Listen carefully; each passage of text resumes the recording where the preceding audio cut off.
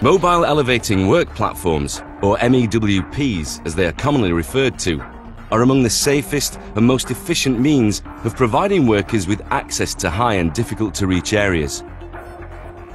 However, every year people die or are seriously injured because they failed to follow safe work procedures. Machines tip over, collapse, or are involved in collisions. Operators fall or accidentally drop objects from height. Others are trapped and crushed by overhead obstructions or are electrocuted by coming into contact with power lines.